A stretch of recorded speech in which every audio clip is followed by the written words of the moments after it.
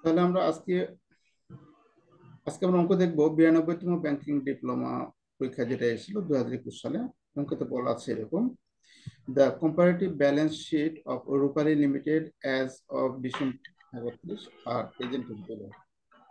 তুলনামূলক balance sheet রূপালী লিমিটেডের 31শে December নিম্নে উপস্থাপিত বা নিম্নে উপস্থাপন করা হলো। রূপালী limited comparative balance sheet December 31। December 31 এটা ডিসেম্বরের সব ব্যালেন্স, এটা 2020-এর 31শে ডিসেম্বর ব্যালেন্স, এটা 2019-এর 31শে ডিসেম্বর ব্যালেন্স। আচ্ছা, তো আমাদের এখানে অ্যাসেট দেওয়া আছে, আর তারপরে আমাদের লায়াবিলিটি এবং স্টক হোল্ডার ইকুইটি দেওয়া আছে। তো প্রথমে আমরা এই ব্যালেন্স শিটটা যখন পড়ব তখন আমরা কারেন্ট অ্যাসেট গুলো দাগান্বিত করব। কারেন্ট অ্যাসেট কোনগুলো সেগুলো আমরা এই সেটে দাগান্বিত করব, তাহলে আমাদের জন্য সুবিধা হবে, কারণ টাকার পার্থক্য বের করতে হবে।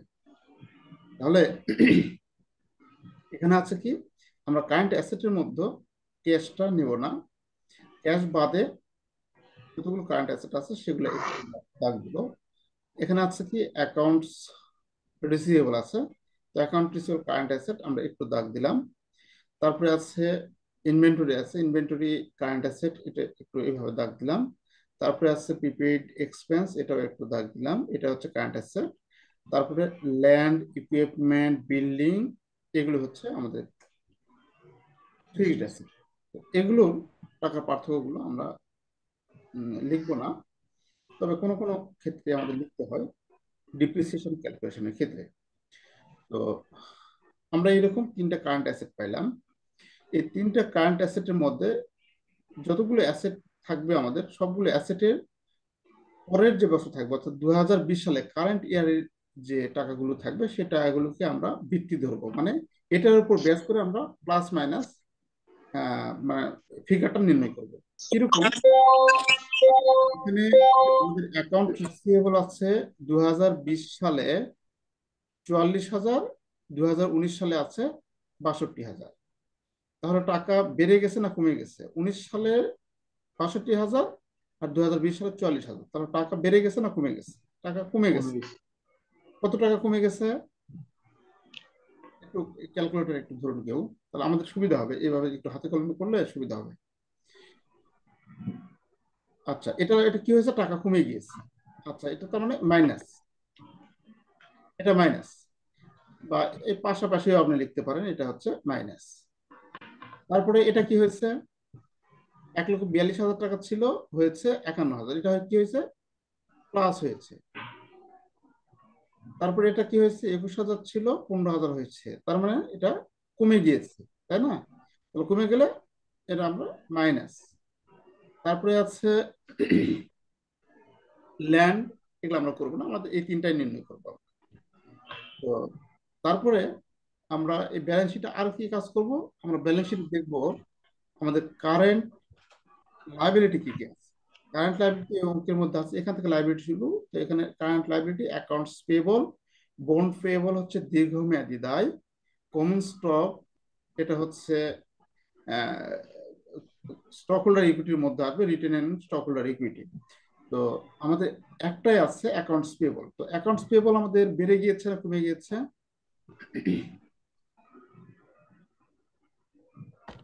বেড়ে গেছে। অ্যাকাউন্টস পেয়েবল আমাদের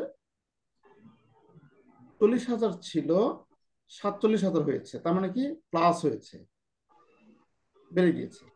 তো কত টাকা বেড়ে গিয়েছে এটা আমাদের জানার দরকার, ঠিক আছে? মানে এটা আমাদের লাগবে, কত টাকা বেড়ে গিয়েছে এইটুকু অংশ আমাদের লাগবে, যতটুকু বেড়ে গিয়েছে। আচ্ছা, তাহলে এই যে আমরা এখানে এগুলা নির্ণয় করলাম, কোনগুলো বেড়ে গেছে কোনগুলো কমে গিয়েছে, এটা হচ্ছে কারেন্ট অ্যাসেটের ক্ষেত্রে।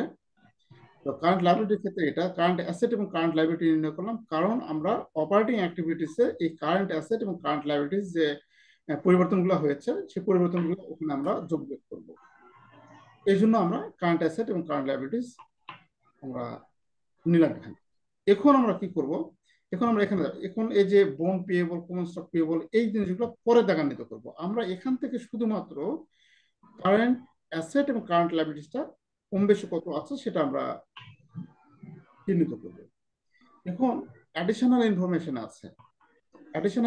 আছে। Operating expense include depreciation expense 42,000।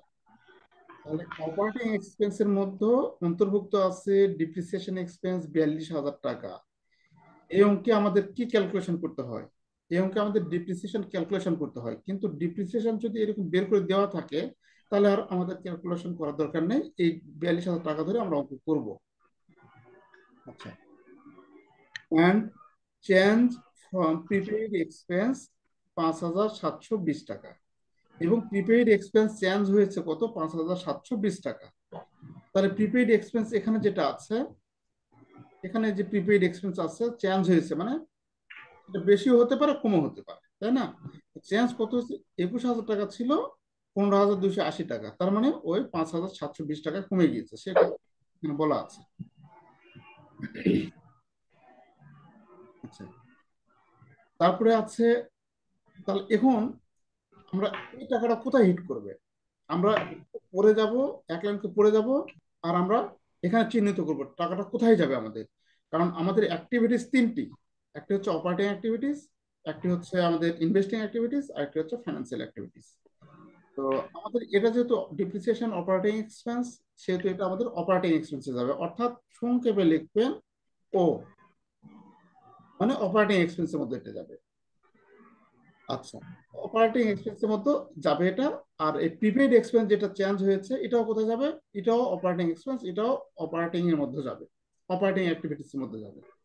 এখন অপারেটিং অ্যাক্টিভিটিস এর মধ্যে কোনগুলো যায়, এটা আপনার মনে প্রশ্ন থাকতে পারে যে কোনগুলো যায়। যদিও আমি বলেছি, আবারও বলি, অপারেটিং প্রফিট নির্ণয়কালে যে খরচগুলো হয় এবং আমাদের নন ক্যাশ যে খরচগুলো হয়, সেই খরচগুলো অপারেটিং অ্যাক্টিভিটিস এর মধ্যে আসবে। অপারেটিং প্রফিট অর্জন করতে গিয়ে বা নেট ইনকাম অর্জন করতে গিয়ে ইনকাম স্টেটমেন্টের যে খরচগুলো হিট করে, আমাদের ইনকাম স্টেটমেন্টের যে খরচগুলো হিট করে, সেই খরচগুলো আমাদের অপারেটিং অ্যাক্টিভিটিসে আসবে। এখানে আমাদের ডিপ্রিসিয়েশন আছে 42,000 টাকা, এটা অপারেটিং অ্যাক্টিভিটিসে যাবে। আর প্রিপেইড এক্সপেন্স যেটা আছে, এটা অপারেটিং এক্সপেন্স অ্যাক্টিভিটিসে যাবে। আচ্ছা, তারপর আছে ল্যান্ড। এখন ফিক্সড যে অ্যাসেট, এই অ্যাসেট সম্পর্কিত যে নগদ টাকা আগমন এবং নির্গমন, সেই আগমন এবং নির্গমন এটা হচ্ছে আমাদের ইনভেস্টিং অ্যাক্টিভিটিসে যাবে। ইনভেস্টিং অ্যাক্টিভিটিসে যাবে। তাহলে ল্যান্ড বলা আছে, ল্যান্ড স্থায়ী সম্পদ ওয়াজ sold for cash at book value, মানে ল্যান্ড যেটা, ল্যান্ড বিক্রয় করা হয়েছিল আমাদের বই মূল্যে যা আছে সেই মূল্যে বিক্রয় করা হয়েছিল। এখন এই কথা দ্বারা আমরা কি বুঝতেছি? যে আমাদের বইয়ের মূল্যে কত লেখা ছিল, একটু উপরে যাই, ল্যান্ড লেখা আছে, অ্যাসেটের এই যে ল্যান্ড লেখা আছে, কত টাকা? ল্যান্ড ছিল 1,30,000 টাকা, হয়ে গেছে 1,05,000, তাহলে বাদ বাকি 25,000 কি হয়েছে? বিক্রি করে দিয়েছি। তার মানে ল্যান্ড 25,000 টাকা বিক্রি করে দিয়েছি। বইয়ে যে 25,000 টাকা, এই টাকাটাই আমরা এই টাকা ধরে বিক্রি করে দিয়েছি। ল্যান্ডের কোনো ডিপ্রিসিয়েশন ওগুলো কোনো কিছু হয় নাই, তো বা লাগে নাই, বা অ্যাপ্রিসিয়েশন হয় না, মানে যে টাকাটা ছিল, যে টাকাটা বইয়ে ছিল সে টাকাটা বিক্রি করে, অর্থাৎ বইয়ে কত কমে গেছে? 25,000। তাহলে এই 25,000 ল্যান্ডই আমরা বিক্রি করেছি। এই কথা দ্বারা সেটাই বোঝাবে যে ল্যান্ড আমরা বিক্রি করেছি। তাহলে বিক্রি করে তো অবশ্যই টাকা পেয়েছি, সেই টাকাটা কোথায় যাবে তাহলে? এই টাকাটা কোথায় যাবে? ইনভেস্টিং অ্যাক্টিভিটিসে, তাই না? তারপরে আসছে ক্যাশ ডিভিডেন্ড। ক্যাশ ডিভিডেন্ড অঙ্কে থাকবেই, কমন একটু কথা। এই ডিভিডেন্ড থাকলে কোনো কথা নয়, এটা ফাইন্যান্সিয়াল অ্যাক্টিভিটিসে যাবে, এটা যাবে ফাইন্যান্সিয়াল অ্যাক্টিভিটিসে। তাহলে ডিভিডেন্ড হচ্ছে এটি মূলধন কাঠামো উপর হিট, মূলধন কাঠামো এটা কমিয়ে দেয়। ডিভিডেন্ড ডিভিডেন্ড প্রদান করলে এটা রিটার্ন আর্নিং কমে যায়, তাই এটা আমাদের ফাইন্যান্সিয়াল যে অ্যাক্টিভিটিস, সেই অ্যাক্টিভিটিসে এটা হিট করবে, যদি ক্রিয়েট করছে মাইনাস হবে। তারপরে আছে নেট ইনকাম 2020 3,000, সরি 37,000 টাকা। তাহলে নেট ইনকাম এটা ধরে আমাদের অঙ্কটা করতে হবে, এই নেট ইনকাম ধরে আমাদের অঙ্ক করতে হবে। হ্যাঁ, অঙ্কে আমাদের নেট ইনকাম ধরে অঙ্ক করতে হবে, এটা ধরে আমাদের অঙ্ক করতে হবে। আচ্ছা, তো এখন এখানে আমাদের অঙ্কের যদি ইনডাইরেক্ট মেথডে আমরা অঙ্ক করি তাহলে নেট ইনকাম ধরে অঙ্ক করতে হবে, যদি ডাইরেক্ট মেথডে অঙ্ক করতে পারো তাহলে নেট ইনকাম আমাদের ধরে অঙ্ক করার দরকার নেই। এখন তারপরে বলা আছে 5 নাম্বার, এই যে যে আপনাদের যে বিপাকে ফেলাবে বা আপনারা যেন একটু ঘামেন এই জন্য আহ, এখানে এই অঙ্কে যে এন্ট্রিগুলো থাকে তার মধ্যে এটি একটি, এই 5 নাম্বার। মানে আপনারা যেন একটু একটু যেন ভুল হয় এই জন্য একটু কঠিন করবে, এই জন্য এইরকম একটা এন্ট্রি এখানে অনেক গুরুত্বপূর্ণ, বা এই লাইনটা আপনারা বুঝে সবসময়ের জন্য অঙ্কটা করবে, তাহলে আপনাদের কাছে এই ক্যাশ ফ্লো স্টেটমেন্টটা একবার ইজি লাগবে। এই ইকুইপমেন্ট এই ইকুইপমেন্ট ক্রয় বিক্রয়ের কাহিনীটাই আপনাকে বিপাকে ফেলাতে পারে। এখানে বলা আছে ইকুইপমেন্ট ওয়াজ পারচেজ ফর টাকা 95,000 ক্যাশ। তাহলে এটা সহজ, ইকুইপমেন্ট আমরা পারচেজ করছি 95,000 টাকা, তাহলে এটা কোথায় যাবে? ইকুইপমেন্ট যেটা পারচেজ করছি যাবে হচ্ছে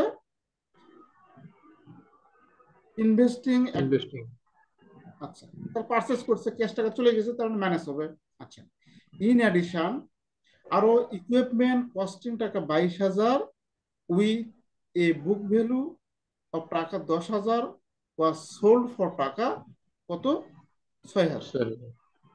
এখন এর কাহিনীটা হলো, যেহেতু অঙ্কে আমাদের ডিপ্রিসিয়েশন দেওয়া আছে, অঙ্কে যদি ডিপ্রিসিয়েশন দেওয়া নেই তাহলে বুঝবেন যে অনেক বালা মুসিবত থেকে আপনি মানে রক্ষা পাইছেন। অঙ্কে যদি এরকম ডিপ্রিসিয়েশন দেওয়া থাকে তাহলে বুঝবেন যে অনেক বালা মুসিবত থেকে রক্ষা পাইছে। তো তার মানে ডিপ্রিসিয়েশন আলাদাভাবে ক্যালকুলেশন করতে হচ্ছে না। তো এখানে আমাদের ইকুইপমেন্ট কস্টিং এই লাইন দ্বারা কি বোঝাচ্ছে? ইকুইপমেন্ট কস্টিং মানে যে ইকুইপমেন্টটা বিক্রি করেছি সেই ইকুইপমেন্ট কিনা হয়েছিল 22,000 টাকা দিয়ে, সেটার ডিপ্রিসিয়েশন কমতে কমতে কমতে কমতে কমতে এখন ওই যে সময় বিক্রি করেছি সে সময় ওই ইকুইপমেন্টের মূল্য আসে দাঁড়াইছে 10,000 টাকা। এই 10,000 টাকা মানুষের কাছে বিক্রি করেছি, করে আমরা পেয়েছি 6,000 টাকা। ঘটনা তো বুঝতে পেরেছেন? এটা হচ্ছে প্রাথমিক ক্রয় মূল্য, এটা হচ্ছে আমাদের বই মূল্য, মানে আমাদের ব্যবসায় যে মেশিন আছে তার অবশ্যই বাদ দিয়ে দিয়ে দিয়ে দিয়ে মেশিনের যে মূল্য কমে গিয়েছে, এখন দাঁড়াচ্ছে কত? 10,000 টাকা। এই 10,000 টাকার মেশিন এখন মার্কেটে বিক্রি করেছে 6,000 টাকা, তাহলে আমরা ক্যাশ পেলাম কত? 6,000 টাকা ক্যাশ পেলাম, তাই না? ক্যাশ পেলাম কত? 6,000 টাকা। তাহলে এটা যেহেতু আমাদের ইকুইপমেন্ট সম্পর্কিত যে হিসাব নিকাশ, এটা আমাদের কোথায় যাবে? এটা ডাইরেক্ট যাবে ইনভেস্টিং অ্যাক্টিভিটিস। এরকম ভাবে তাকান্বিত করবেন আপনার, তাহলে আপনাদের কাছে সহজ লাগবে, সারা পড়বে না। Bond war convert at face value by issuing 4,000 share of টাকা 10 পার ভ্যালু কমন স্টক। এখানে বন্ড, বন্ড অর্থ কি? ঋণপত্র, তাই না? বন্ড, তো বন্ড এক ধরনের ঋণপত্র, তো এটা হচ্ছে আমরা ইস্যু করে আমরা টাকা লোকজনের কাছ থেকে টাকা নেই। তো এটা এক ধরনের ঋণ। তো ঋণ যেহেতু, এটা আমরা কি ইস্যু করে টাকা নেই? আমরা এই যে শেয়ার ইস্যু করেছি কত? 4,000 শেয়ার লোকজনের কাছে দিছি, বিনিময়ে লোকজনের কাছ থেকে আমরা টাকাটা নিয়েছি। যে 4,000 শেয়ার দিয়েছি, প্রতি শেয়ারের দাম হচ্ছে 10 টাকা করে, তাহলে কত হচ্ছে? 40,000 টাকা আমরা বন্ড মার্কেটে ছেড়েছি। বিনিময়ে কি দিয়েছি? তাদের আমরা শেয়ার দিয়েছি। তাহলে এটা কি ক্যাশে হয়েছে না বিনিময়ে এক্সচেঞ্জ হয়েছে? শেয়ার দিয়েছি, বিনিময়ে বন্ড পেয়েছি। এখানে bond war convert at face value by issuing 4,000 share of টাকা 10 par value common stock. 4,000 share, প্রতিটা শেয়ার 10 টাকা মূল্য ধরে আমরা বন্ডকে বন্ডটা গ্রহণ করেছি আমরা। তাহলে বন্ডের টাকা যখন আমরা গ্রহণ করেছি 4,000 শেয়ার দেওয়ার ফলে 10 টাকা দরে প্রতি শেয়ার, তাহলে এখানে কোনো ক্যাশের কারবার ঘটেনি। তাহলে এখানে যখন ক্যাশের কারবার ঘটেনি তার মানে এটা ক্যাশ বুকে আসবে না, এটা ক্যাশ বুকে আসবে না, কারণ আমাদের শেয়ার দিয়েছি, আমরা বন্ড পেয়েছি। তো এখানে দেখুন, এখানে যে বন্ড পেয়েবল, যেটা বন্ড পেয়েবলটা হয়েছে কি দেখুন, এখানে হচ্ছে 3,000 টাকা আগে বন্ড ছিল, বন্ড ছিল 3,000 টাকা, বন্ড হয়ে গেছে কত? বন্ড হয়ে গেছে 2,60,000। কত কমে গেছে? 40,000। আর এদিকে কমন স্টক কত হয়েছে? কমন স্টক হয়েছে 2 লাখ, এখানে কমন স্টক কমে গেছে 1,60,000, 40,000 টাকা কমন স্টক কমে গেছে। তার মানে আমরা,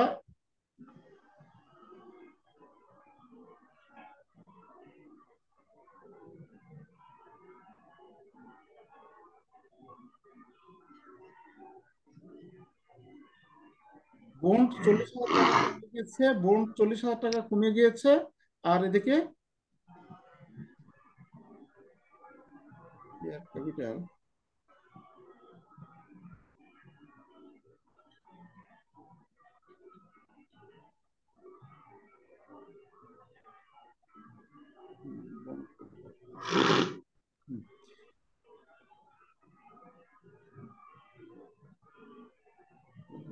বেড়ে যাওয়ার কথা।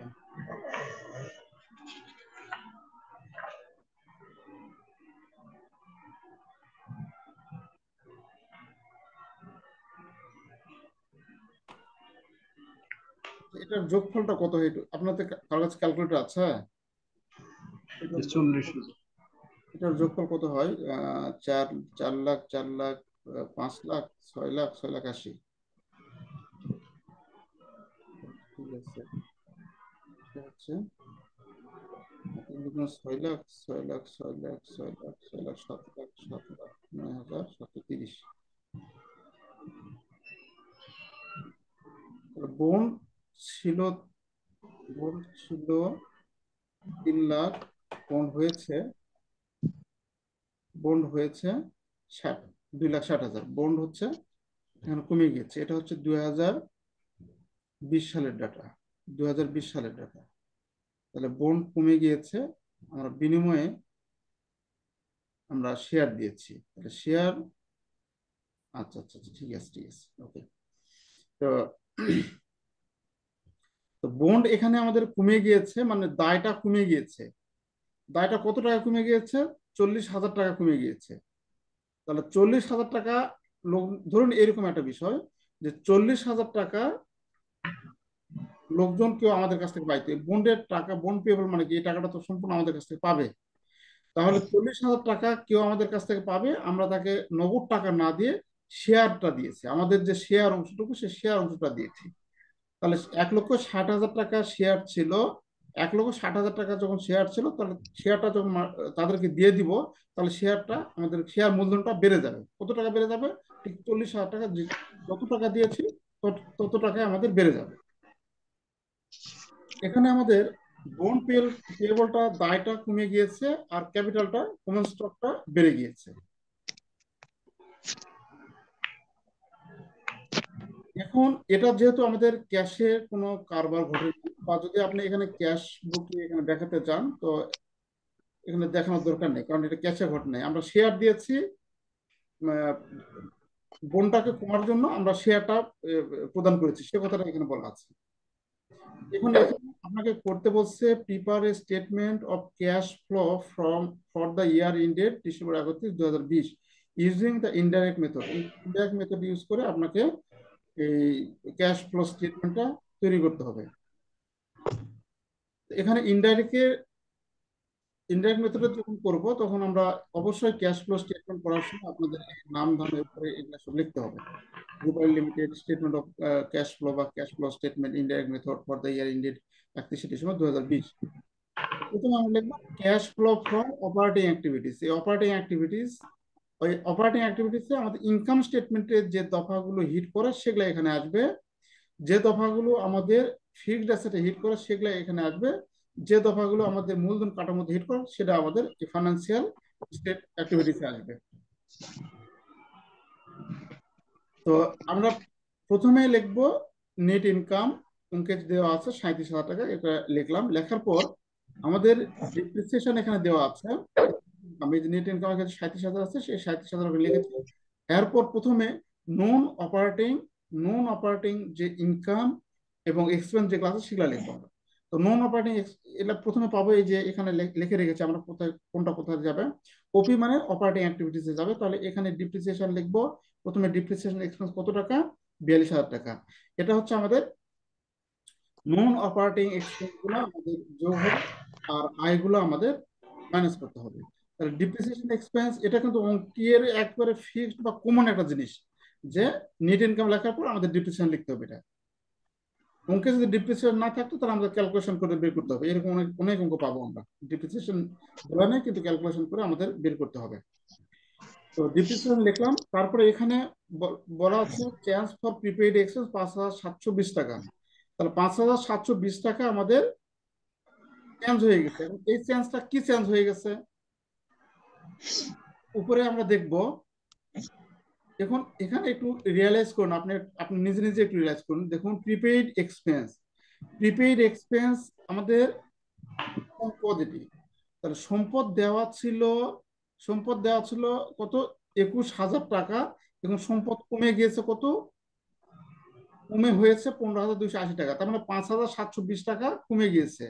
তার মানে সম্পদ যখন কমে যাবে তখন এটা আমাদের, সম্পদ যখন কমে যাবে তখন মনে করতে হবে যে এটা আমাদের ক্যাশের সাথে, নিট ইনকামের সাথে যোগ করতে হবে, যোগ করতে হবে। আর সম্পদ যখন বেড়ে যাবে তখন মনে করবো যে আমাদের এটা ক্যাশ টাকা চলে গিয়েছে এখান থেকে। কারণ ক্যাশ টাকা চলে না গেলে তো প্রিপেড বাড়বে না। এখানে আমাদের এখানে সিরিয়ালি এভাবে করা আছে। আপনি যখন এই সিরিয়ালি করবেন কোনো সমস্যা নাই, এই সিরিয়ালি এভাবেও করতে পারেন আপনি। এখানে যে সিরিয়ালি করেছি, যেভাবে করেছি এভাবে যে করতে হবে ওরকম ইয়ে নেই, আপনার সুবিধা মতো এভাবে করবেন, তাহলে আপনার ভুল যাওয়ার চান্স কম আছে। এখানে প্রিপেইড এক্সপেন্স আছে কত, 5,720 টাকা। এটা কি হয়েছে, এটা কমে গিয়েছে। তাহলে কমে গেলে, অ্যাসেট কমে গেলে কি করব, যোগ করব। তাহলে অ্যাসেট কমে গেলে কি করতে হবে, এই যে ডিক্রিজ ইন প্রিপেইড এক্সপেন্স, এটা ডিক্রিজ ইন প্রিপেইড এক্সপেন্স কত টাকা কমে গেছে, এত টাকা, এটা প্লাস করেছি, প্লাস ফিগার লিখেছি। আচ্ছা, তারপরে আছে দেখুন আমরা কিন্তু এই সিরিয়ালি করবো, আমি কিন্তু আগেই বললাম এটা কিন্তু সিরিয়ালি করবো, তাহলে আপনাদের ভুল যাওয়ার চান্স কম থাকবে এবং অঙ্ক সঠিক হওয়ার সম্ভাবনা বেশি থাকবে। তো এখানে আমাদের এটার কাজ করলাম, এটার কাজ করলাম, আর এই 2 নম্বরের কাজ কি হবে, ল্যান্ড বিক্রি করেছি আমরা। ল্যান্ড যদি আমরা বিক্রি করে থাকি, আপনারা অঙ্ক যখন করবেন তখন এই যে একটু জায়গা, মানে কতটুকু জায়গা আমাদের ফাঁকা রাখতে হবে, এটা আপনার একটা আইডিয়া আছে, আপনার হাতে লেখা কত বড় বা অঙ্কতে আইটেম কতগুলো আছে, এটা আপনার একটা আইডিয়া নিতে হবে, তাহলে অঙ্কগুলো সহজে করতে পারবেন আর কি। তো এখানে 1 নাম্বার লেখে, নেট ইনকাম লেখে, এই 1 নাম্বারে একটু বেশি হয়, মানে অপারেটিং অ্যাক্টিভিটিসেই আমাদের কিছু বেশি, মানে সব অঙ্কেই অপারেটিং অ্যাক্টিভিটিসেই আমাদের আইটেমগুলো বেশি হয়। তারপরে আইটেমগুলো বেশি হয় আমাদের ফিনান্সিয়াল এবং ইনভেস্টিং অ্যাক্টিভিটিস, 3টা থেকে 4টা সর্বোচ্চ। তো এটা সেই পরিমাণে জায়গা আমরা ফাঁকা রেখে 2 নাম্বার দেবো, এখানে 3 নাম্বার, এরকম ভাবে আমরা আগে জায়গা ফাঁকা রেখে লিখবো। তারপরে আমাদের কোথায় কোথায় এগুলা হিট করবে সেই সেই জায়গা আমরা জাস্ট বসিয়ে দিব। তো এটা হিট করবে কোথায় তাহলে, ল্যান্ড, ল্যান্ড যদি বিক্রয় করে তাহলে এটা হিট করবে কোথায়, ইনভেস্টিং অ্যাক্টিভিটিসে, তাই না? তো তাহলে ল্যান্ড যদি হিট করে ইনভেস্টিং অ্যাক্টিভিটিসে, তাহলে ইনভেস্টিং অ্যাক্টিভিটিসে আমরা লিখবো এখানে land sold for cash at book value. বুক ভ্যালুতে কত ল্যান্ড বিক্রি করেছে, আমরা বুক ভ্যালু যখন দেখবো তখন আমরা এখানে দেখবো যে ল্যান্ড আমাদের কত টাকা ছিল। আমাদের ল্যান্ড ছিল 1,05,000 টাকা 2020 সালে, 19 সালে ছিল 1,30,000, তার মানে 25,000 টাকার ল্যান্ড কমে গিয়েছে। তার মানে কি এটা উধাও হয়ে গেছে, নদী ভাঙনে গেছে, তা না। এটা মনে করতে হবে বিক্রি বিক্রি করছি আমরা, কারণ সে কথাটাই এখানে বলা আছে যে ল্যান্ড যেটা আমরা, সেই ল্যান্ডটা ক্যাশে বিক্রি করছি বুক ভ্যালুতে। তাহলে বইয়ের মূল্য যেটা দেওয়া ছিল, মানে বইয়ের যে মূল্যটা কমে গিয়েছে সেই মূল্যটা আমরা বিক্রি করেছি, এটা আমাদের ধরতে হবে। তাহলে এটা আমরা কোথায় লিখবো, investing অ্যাক্টিভিটিসে, sell of land. Land বিক্রয় করেছে কত, 25,000 টাকা। এখানে আপনি মাইনাস করলে দেখালেও দেখাতে পারেন, কিন্তু ওই সময় আর আপনার নাই। আমরা ডাইরেক্ট কত টাকা মাইনাস হয় সেটা আমরা এখানে লিখবো। হম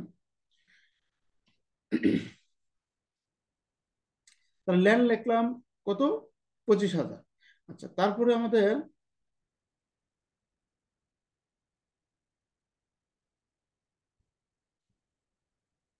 তারপরে কি আছে, ক্যাশ ডিভিডেন্ড। এখন ক্যাশ ডিভিডেন্ডের কথা বলা আছে, ক্যাশ ডিভিডেন্ড কোথায় যাবে, ফাইন্যান্সিয়াল অ্যাক্টিভিটিসে যাবে, তাই না? ক্যাশ ডিভিডেন্ড যাবে ফাইন্যান্সিয়াল অ্যাক্টিভিটিসে। তাহলে ক্যাশ ডিভিডেন্ড আমরা যখন লিখবো, আমরা এই যে ফাইন্যান্সিয়াল অ্যাক্টিভিটিস, তো financial অ্যাক্টিভিটিসে minus dividend, cash dividend কি পেইড করা হয়, প্রদান করা হয়। যখন প্রদান করব এটা মূলধন কাঠামোর উপর হিট করে মূলধন কাঠামোকে কমিয়ে দেয়, তাহলে এটা আমরা মাইনাস ফিগারে লিখবো। আচ্ছা, তারপরে আমাদের কি বলা আছে এখানে, নেট ইনকামের কাজ তো আমরা করলাম, প্রথমে লিখেছি ইকুইপমেন্ট ওয়াজ পারচেস 95,000 টাকা, ইকুইপমেন্ট পারচেস করছি। তাহলে ইকুইপমেন্ট পারচেস করছি কত, 95,000 টাকা। তাহলে 95,000 টাকা যদি ইকুইপমেন্ট পারচেস করি,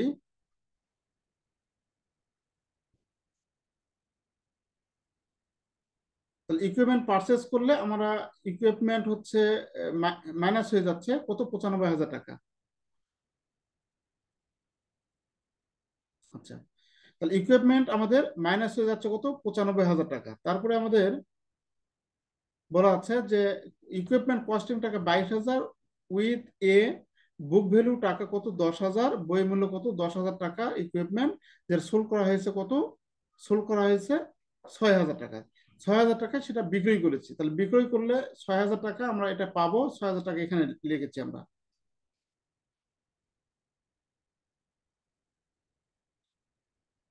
তারপরে ইকুইপমেন্ট আমরা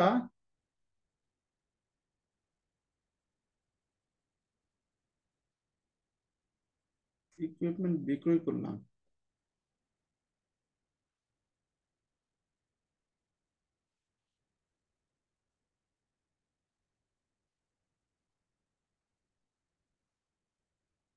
ইকুইপমেন্ট বিক্রয় করে 6,000 টাকা পেয়েছি।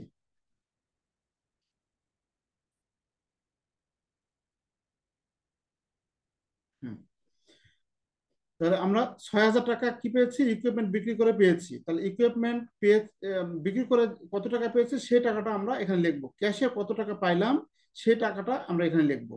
এখন এখানে আপনার একটু ছোট্ট একটু ক্যালকুলেশন করতে হবে। সেটা হচ্ছে এই ইকুয়েশন, সরি, ইকুইপমেন্ট, এই ইকুইপমেন্ট বিক্রয়কালে আমাদের লাভ হলো না লস হলো, এটা আপনাকে ক্যালকুলেশন করতে হবে। তো এই ইকুইপমেন্ট যখন আমরা বিক্রি করেছি, এটা লাভ লস আপনাকে নির্ণয় করতে হবে। এখন লাভ লস কিভাবে নির্ণয় করব, আমরা এইভাবে এখানে ওয়ার্কিং করে করতে পারি, বা আপনার মুখে মুখেও করতে পারেন। যেখানে লেখা আছে calculation of loss on sell of equipment, working লিখে 1 নম্বর দিয়েছে। লেখা আছে বুক ভ্যালু কত, 10,000 টাকা বইয়ের মূল্য দেওয়া ছিল। বইয়ের মূল্য দেওয়া ছিল কত, 10,000 টাকা। সেখান থেকে আমরা বিক্রয় মূল্য বিক্রয় করেছি কত, 6,000।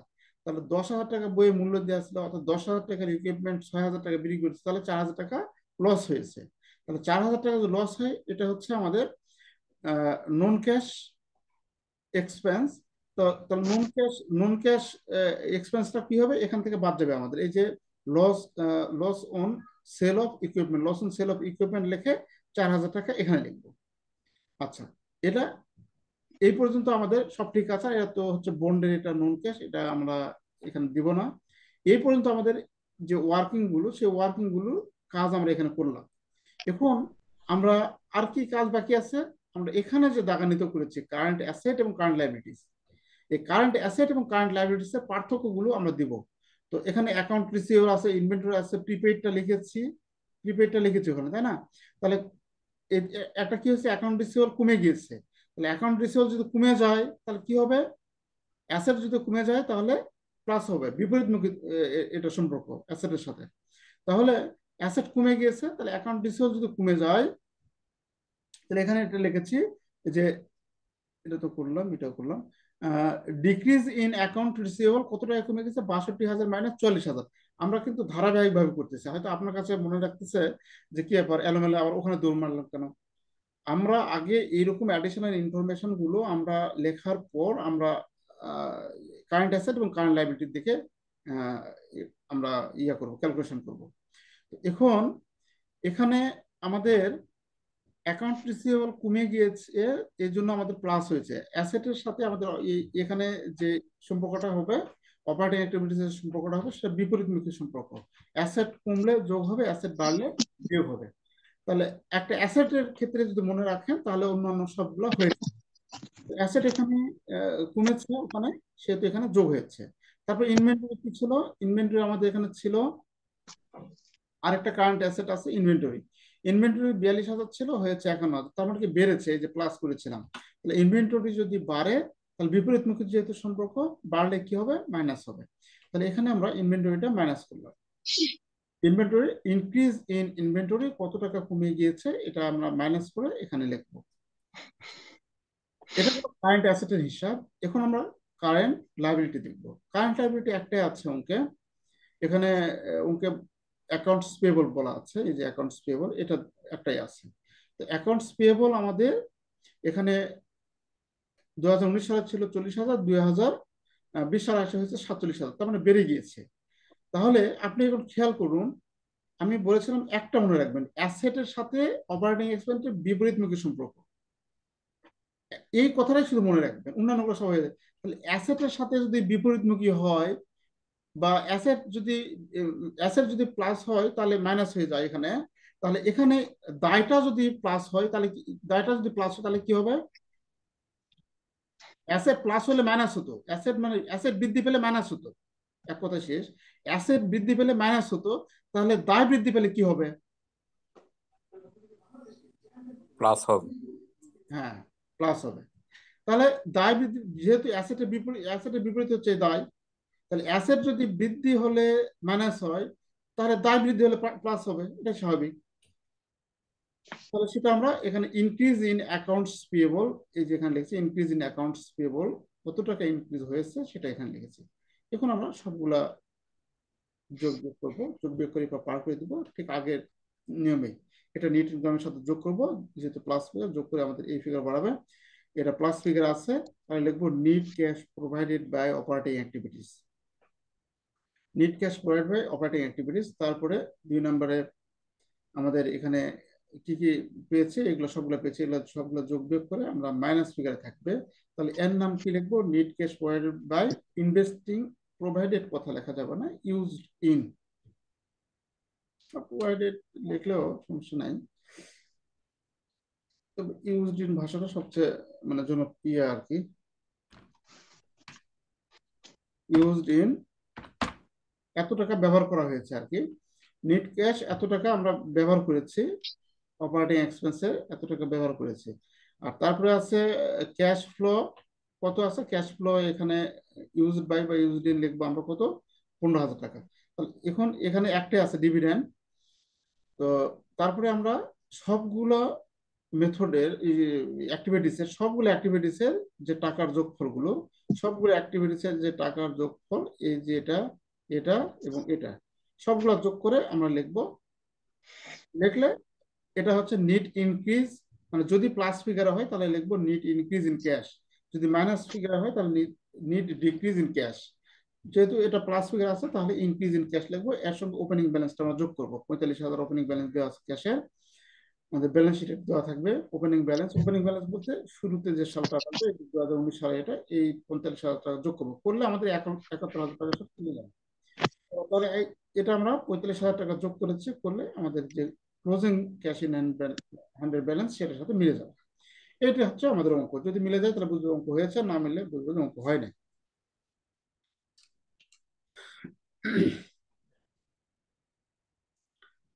আচ্ছা, এ হচ্ছে আমাদের 92তম ব্যাংকিং ডিপ্লোমার সলিউশন।